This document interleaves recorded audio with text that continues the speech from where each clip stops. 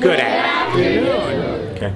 We've been working on how do we integrate social and academic skills and weave them together so kids can do well for the rest of their life with academic skills and social skills too. Blue. Yellow. There's an epidemic around the country about how we have to try our best and use our self-control, and now we can have a way to do it and make it tangible. So for example, we can talk about how it's okay to make a mistake, but we did a game like this where we hit the drum and then miss the drum. And we actually experience what it's like to do the game, and then we know what it is. Then we can share stories to say, what mistake did you make and what would you do the next time?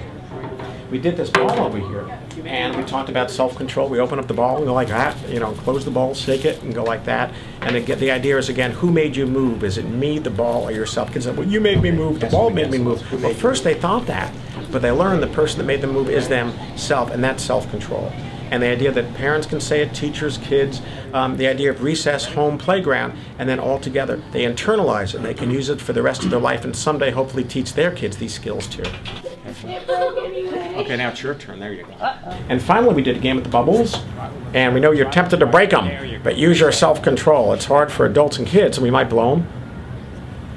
And say, bubbles can represent like walking away from a bully, a gang. When you're trying to do your work, someone goes psst, psst, and not looking up, using your self-control to stay focused on what you need to do so you're proud of yourself.